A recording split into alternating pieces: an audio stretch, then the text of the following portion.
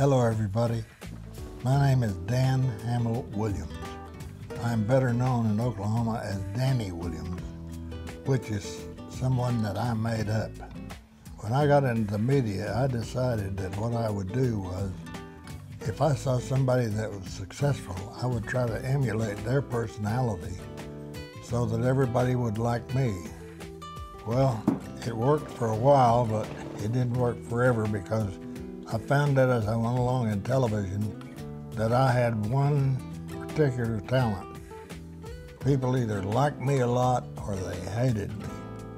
But I also found out that if you're going to be, quote, a star, that means that you're well known, that people have to have both opinions of you. Some people watch you to see you mess up. Some people like you because they like what you do or they think you're crazy or whatever. But both kinds of people watch. The people who want to see you mess up and the people who want to see you do well. I went to the University of Texas after serving in the Navy during World War II. When I got out of the Navy, when I graduated from the University of Texas, I went to San Antonio and interviewed at a station called KTSA. I'd been telling kiddie stories on the radio and doing a lot of voices, and I told Cinderella to this guy, program director at this station, and he hired me the same day. When I went to work for him, he put me on as a morning disc jockey, and in the afternoon I had a show called Uncle Dan's Story Time. This was at KTSA in San Antonio. Well, it was really a big break because I really had a lot of audience. And another thing, I got to doing birthday parties for $10 a pop and made more money doing the birthday parties as Uncle Dan as I did working on the radio. Another big break that I had is one afternoon I'm doing the station in San Antonio was owned by a newspaper called the San Antonio Express. And they always had people from WKY and AP, those are news wires, come in and visit. And this guy from United Press International came in and watched my show. Well, we went out after the show to have a few beers and play some pool. And the guy really liked me, and so he came to Oklahoma City and he told them that there was a guy in San Antonio they ought to hire for television, that he was different, had some talent, and he would be very entertaining for their TV station. Well, the first thing I know, I get a call from Oklahoma City, and the guy says, "How would you like to work in TV?" Well, I'd been to college for 3.5 years, graduated with honors, unbelievably, and the whole time I was at the University of Texas, I never heard one thing about television. And as soon as I graduated, about 1.5 years after that, I'm in TV in Oklahoma City. Well, Oklahoma City had a kids show called Gizmo Goodkin. What they had was they had a little puppet, and they had the wires up in the upper structure, and these strings, and this puppet would, he'd do that. And I was Pavano Spoofkin, chief spoof spinner of Spoofkin Land. What I would do on the show is I'd tell kiddie stories, and Basil Lowry, an artist here in town, would draw pictures to go along with my story. Well, I don't know why it was a success, but it was a real success. And it was pretty funny too, because one afternoon, while we were doing a show, Gizmo dropped the whole apparatus for the puppet. It fell down there, and I happened to say, just on the ad lib, like I do a lot of times, things just come to my mind. I said, "Look out, the sky is falling." And we had all these kids in the peanut gallery. They ran through the camera, ran here and there, and the whole place went nuts. I mean, completely nuts. Well, I guess the program director then thought I had potential for idiocy. So they sent me on a Friday night with the mobile unit to Stockyards Coliseum to do the wrestling. Well, I'd never seen a wrestling match, didn't know anything about it. Went out there, made up all these holes and all this stuff, and they had one of these deals where the good guy gets knocked out of the ring. He finally climbs back in, and the referee goes 1, 2, 3, and the bad guy wins. Well, the audience went completely nuts.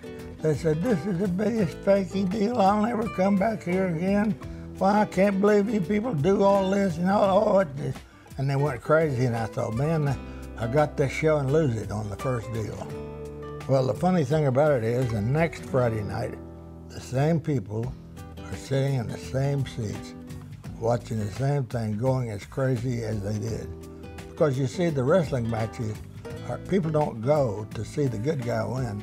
They go to see the bad guy get that, beat out of him. Well, anyway, the wrestling, wrestling, they started syndicated across the South. And I was with the wrestling till about 1973. And when I would travel in the South, and like in New Orleans or Birmingham or Florida or places like that, they'd say, "Hey, look out for flying chairs," because that was the way I closed the show. Because one of the things they do in a wrestling match is after the matches, the guys go at one another, and I mean, they really put on a show. Well, one night after the show, Angelo Savoldi, and I can't remember the guy's name right now, they were getting into it, and I got hit with a chair. So after that, I would close the show by saying, "Watch out for flying chairs." And everywhere I went in the South or anywhere in Oklahoma, they would say, "Look out for flying chairs," because of that deal. Well, the wrestling lasted until 1973, and then WKY canceled it because they didn't like the people that came to see it. The most popular show on TV at that time during the daytime was the TP show with Tom Paxton, a real talent, who had been a big star in San Francisco, Dallas, and even been in the movies. Well, they put me on that show and changed the name of it to Danny's Day. Well, I was pretty lucky once again because a girl came in and auditioned. Her name was Linda Scott. What a pretty young lady, very pretty. And the great thing about her was she had been educated in Mexico, and she knew nothing about American culture. And she would come up with some of the dangest answers and perspectives you ever saw. And different perspectives and everything are always funny. And people who can't speak your language very well, that is really funny. Well, she was on the show for 4 years. Well, after Linda left, we auditioned, and 125 women applied for the job. One of them was a girl named Mary Hart, who had finished 10th in the Miss America pageant. She was from South Dakota, smart as a whip, good looking, and she goes to work for me, and after about a week working with me, I had to call her back to the dressing room and tell her, "Look, you've got the job. Just be yourself," because for a while she tried to be everybody but herself. But she learned how to be herself, and as history will tell you, she was 25 years on Entertainment Tonight, which is pretty good when you get right down to it. After Mary left, we had Carrie Robertson a while. Carrie Robertson is one of the most talented humans I've ever known. But Carrie and I didn't get along as well as we should have for one reason and one reason only. Carrie could sing and dance, and she had been in all the musical shows in Oklahoma City, but she would not perform on the show. She'd interview, but she didn't want to perform. Well, I'm the kind of guy that thinks that when you go in front of people, you're supposed to give them all you got. So we had a little bit of problem, but she did well, and she does well today. She's on her own, and she makes motivational speeches all over the world. I want to digress a moment and tell you probably the funniest thing that ever happened to me, and this happened like in 1950. 1950, when I was doing this show where I interviewed the pioneers that came to Oklahoma, I would break it up at halfway with kids from elementary school, sort of like Art Linkletter's house party.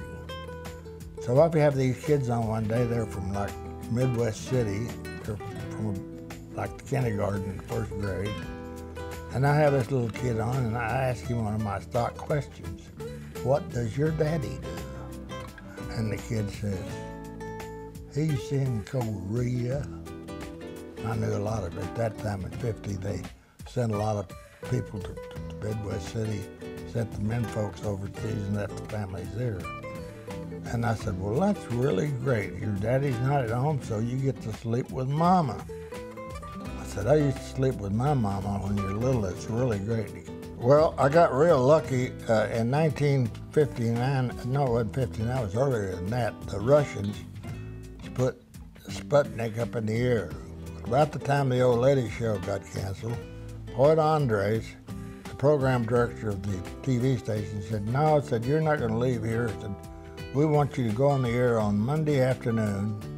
You're going to be Dan-D-Dynamo, 3D Danny from outer space, and you're going to be able to tune in Earth. You're going to be able to go backward and forward in time. And said, it's going to be an hour and you'll be great. And I said, have you lost your mind? I said, are you kidding me? Well, about 2 weeks later, we go on the air on a Monday afternoon. I'm by myself. I've got a TV set and a smock like a scientist wears. And I go on at 4 o'clock and I'm on till 5. So I've got an hour. I've got 8 minutes of cartoon and 52 minutes to fill. And I made up everybody in the world, invisible characters, everything. Well, when I got off, everybody says, that's terrific, it's terrific. Well, they built me a really fabulous set. I mean, it's one of the most beautiful sets that ever happened. And they made me a robot out of, I don't know what it was, but he was real popular. And, you know, as I talk about my television career, I think about all the breaks that I've had in my life. I mean, I'm telling you about 3D Danny and how the Sputnik and the science thing got started at that time, which was lucky. And I told you, I didn't tell you this, but I was offered a job to go to Philadelphia and then go to work for NBC on Saturday mornings. Well, WKY hired Foreman Scotty out of Tulsa, Steve Powell, a really super guy, good actor, good looking, nice guy, to go to work on Danny's Day. I mean, 3D Danny. Well, once Foreman Scotty came, I put him up front on the show. I was writing the show. And I became all these other characters, which I loved playing. I mean, I really loved. I mean, I wasn't very good, but, you know, I'd be king this and that and just had a heck of a time. Well, Mickey Mouse is getting ready to come on the air, and it's going to be a big rating threat. So I had the idea of getting 2 motorcycles. We put Foreman Scotty's logo on one, mine on the other, and we would drive over to the playground at recess in the morning and the afternoon and say hi to all the kids. Well, that knocked them out, that 3D and Foreman Scotty would come to their school. We would also do performances at auditoriums by little scientific deals, you know, where you put the banana in the bottle and you put a match in there and it goes, and all kinds of goofy stuff, like you can take a board and put it on a table and put a piece of paper, just a piece of paper on top of the board, and you can go like this and the board will crack. I mean, the paper will keep cracking. We do all this funny stuff, and those kids thought we were Einstein, for crying sakes. Of course, that's kind of cruel because kids are easy to fool, and I've always wanted something easy, okay? But anyway, we did real well with that show, and then I was invited to become the morning disc jockey on the radio station. Well, I left Foreman Scotty, and I missed it so bad, I cannot tell you how much I missed it. So Foreman Scotty's running out of material, and he asked me to come on the show one afternoon and play an old man. So there comes Xavier T. Willard. Hi, Foreman Scotty. I'm Xavier T. Willard. Yes, I was dropped on a plane out of a wagon back in 22, and it was found by Navajo Indians, and really, they saved my life. Well, anyway, he became a big character on the show, and people really loved him. I do want to say something about the wrestling that many people ask me all the time. People think wrestling is fake. Well, let me say this. It's not as fake as some people think, and it's not as real as some other people think. These people have to be in excellent condition. They have to be tougher than a boot. And I'll tell you something else. If you can tell me how to fake blood when the camera's running without stopping it, I'll put in with you, because you can't do that. We had some of the greatest wrestlers ever. We had the great Bolo, who was a national guy. I used to have Gorgeous George, Georgie Penn, he was something else. Angelo Ciboldi. We had the Assassins one night. Got in the ring with, I can't remember who, it was Haystack Muldoon. And they hit Haystack right here on the cheek. They hit him 19 times with a chair. And the blood is flowing like, I mean, it's, you know, the blood factory at the heart hospital. I mean, I thought they had killed him. And what happened was, the reason I know that is when he got out of the ring, I had to interview him, and he's bleeding all over my white shirt. And it was unbelievable. It was brutal.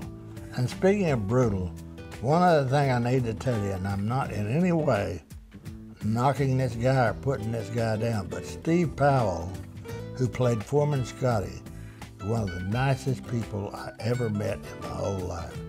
He was a pure professional. He was ready to go to work when it came time to go to work. He knew his lines, he knew what to do. But we used to fake fights all the time, because one of the things you do with kid shows, like an adventure, is you always end with the hero. He's in real bad trouble. So the way we would do it is, like, his back would be to the camera there, and I'd be here, and he would hit me and hit my hand like that, so it'd make a noise. I cannot tell you the number of times that he hit me right here in the jaw, and it hurt, because Foreman Scotty was 6'3" and a pretty good man. But he was a great guy, terrific guy, because Foreman Scotty, believe me, friends, because Foreman Scotty came along after there were more TV sets. Foreman Scotty was more popular than 3D Danny, because when 3D started in Oklahoma, there weren't but about 20,000 TV sets. And when Foreman Scotty was on, it was up into the 50 and 60,000s. Everybody, I want to thank you very much for listening to all of this. And I want to thank you for your support through the years, because without you, I'd be nothing. So, te amo, pásalo. I love you. Pass it on.